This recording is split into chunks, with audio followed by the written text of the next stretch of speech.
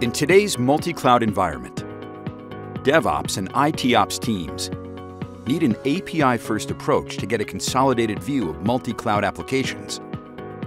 This, in turn, demands a faster, simpler, smarter way to retrieve data.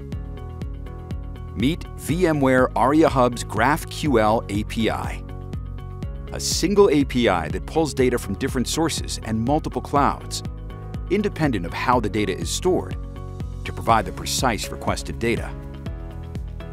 The ability to define the data you want, and only the data you want, is a powerful advantage over traditional APIs, like REST or SOAP. A single GraphQL API call returns consolidated normalized data, referencing any object from any management service from multiple systems, handling queries by fetching relevant information, requesting the server to act on objects, also called mutations, track changes in the systems through subscriptions, thereby providing a single, developer-friendly, consistent interface, giving you programmatic access to the powerful VMware Aria Graph graph-based data store, avoiding the need to centralize various data sources, which is practically impossible at a multi-cloud scale.